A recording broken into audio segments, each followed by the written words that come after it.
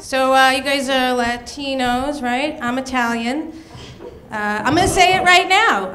I think Rocky's the best movie in the world. Yeah! Yep, I do. But I hate Adrian because she never supports her man.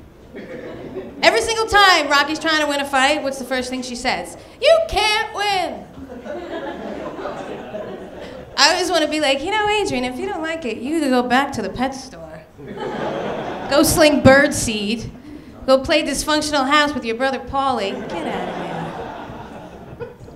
My parents did a lot of like weird Italian things. Like everyone I've ever met my whole life has been my aunt or uncle.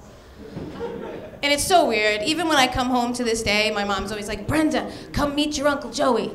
And he's like this.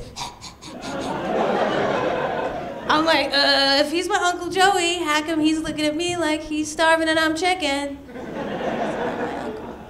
It's so weird. And I didn't even realize this was weird until I brought my husband home and I was like, hey, Ben, this is my Aunt Betty. And he looks at her and goes, wow, you look nothing alike.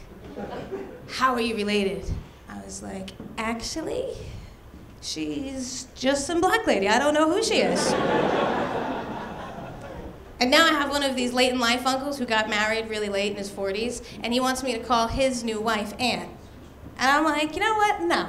No more aunts. The spots for aunts have been filled. You want me to call you Aunt? Where's my $20 communion check? That's right, you've missed 3 graduations, 30 birthdays, 30 Christmases, that's 63 gifts. So until I cash those checks, your name is Roseanne.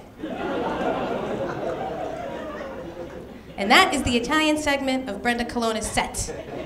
I hope you've enjoyed it.